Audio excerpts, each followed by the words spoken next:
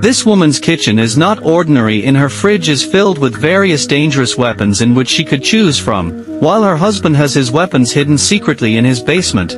They have been happily married for 5 years but still don't know that they are both spies and carry out their missions secretly, but they both find out each other's secret when they were given a task to eliminate themselves, but during dinner that night.